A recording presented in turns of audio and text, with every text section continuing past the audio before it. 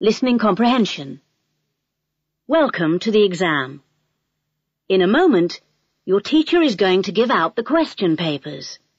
When you get your paper, fill in your name, centre number, and candidate number on the front page. Do not talk to anyone during the test. If you would like the tape to be louder, tell your teacher now. The tape will not be stopped while you are doing the test. Teacher, please give out the question papers, and when all the candidates are ready to start the test, please turn the tape back on.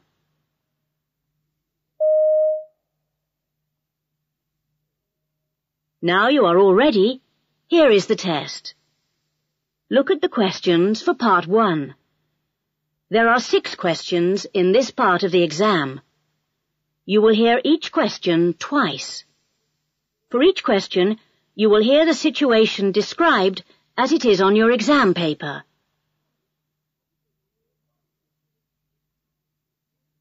Part 1. Questions 1 to 6.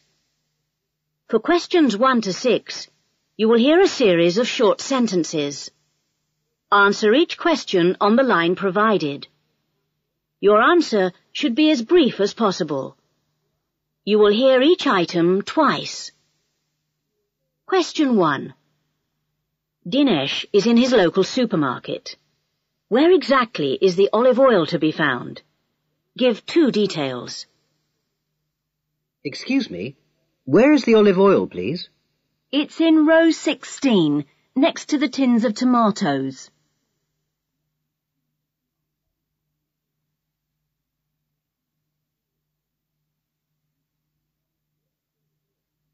Excuse me, where is the olive oil, please? It's in row 16, next to the tins of tomatoes.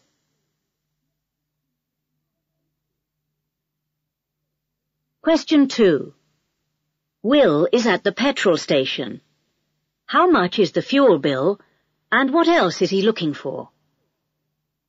Pump number 10, please. That's £20.50, please.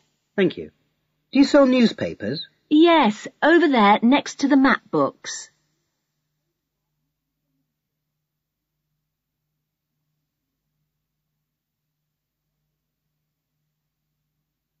Pump number 10, please. That's £20.50, please. Thank you. Do you sell newspapers? Yes, over there next to the map books.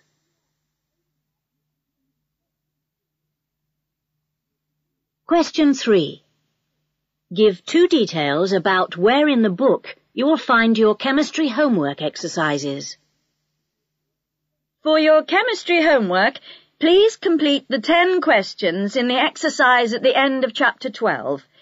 You will find them on page 145.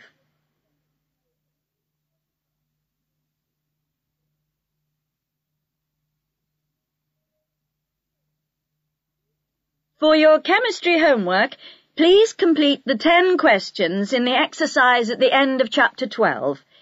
You will find them on page 145.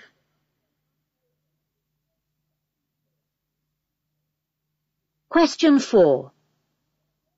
It is break time on Patel's first day at college. Where may he purchase a drink? Name 2 places. Can you tell me where I could buy a drink, please? There's a snack bar on the first floor next to the lift. Hot drinks are sold there. Otherwise, there's a drinks machine next to the gym which sells Coke or lemonade. That might be quicker.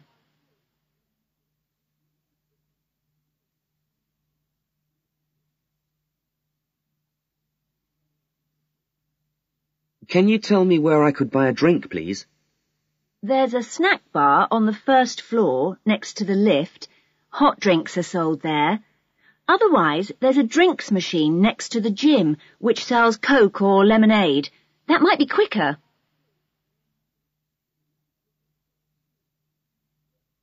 Question 5. List 2 ways in which the weather will change. The weather tomorrow will be dry and cool with maximum daytime temperature of 9 degrees.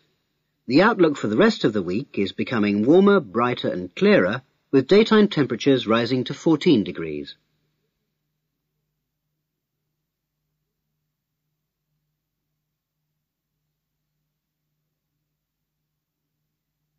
The weather tomorrow will be dry and cool with maximum daytime temperature of 9 degrees.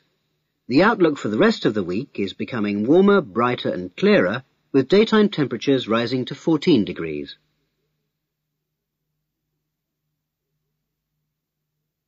Question 6. Which two instruments are needed to complete the college orchestra? We need musicians for the college orchestra. We have enough flutes and clarinets, but still need more trumpets and a reliable piano player.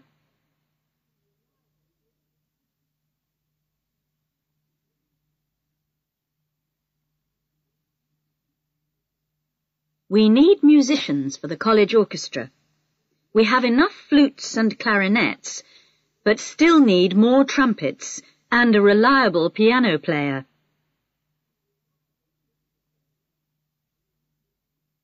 That is the last question in part 1.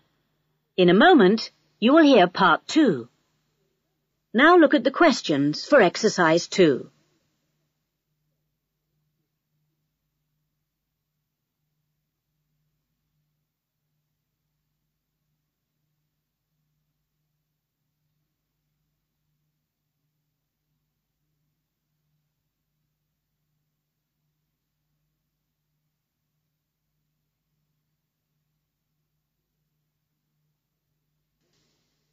Listen to the following interview about the perfume-making industry, and then complete the notes below.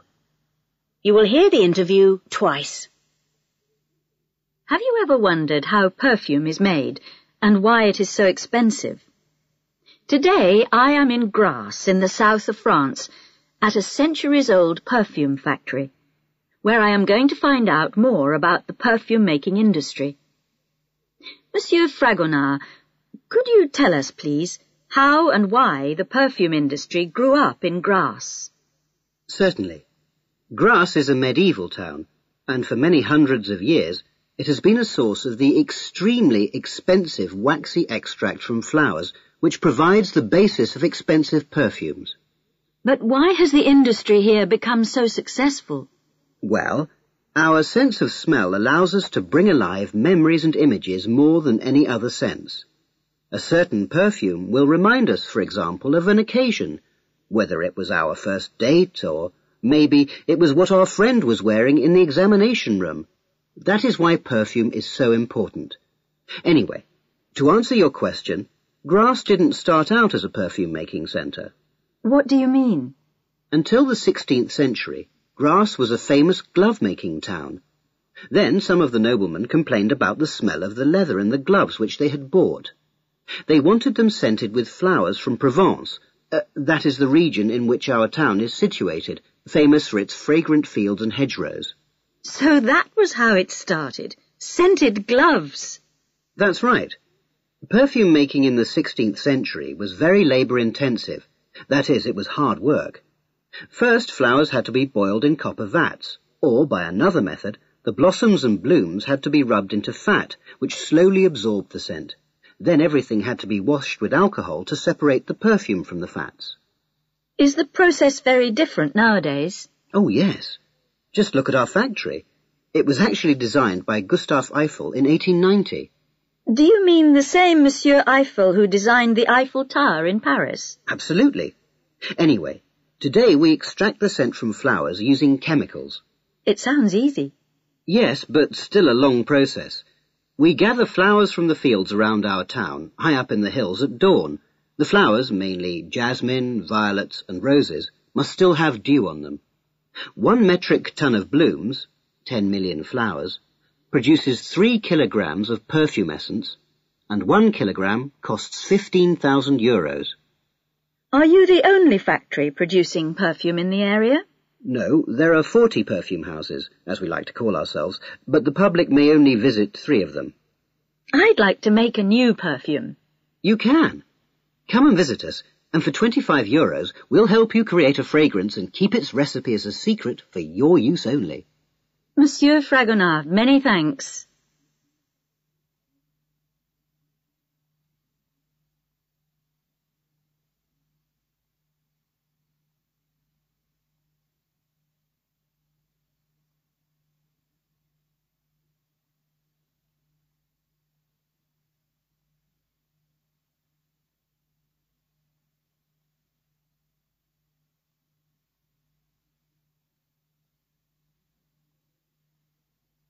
Now you will hear the interview again. Have you ever wondered how perfume is made and why it is so expensive?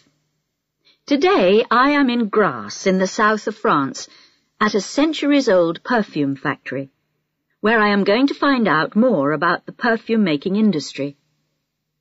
Monsieur Fragonard, could you tell us, please, how and why the perfume industry grew up in Grasse? Certainly. Grasse is a medieval town, and for many hundreds of years it has been a source of the extremely expensive waxy extract from flowers, which provides the basis of expensive perfumes.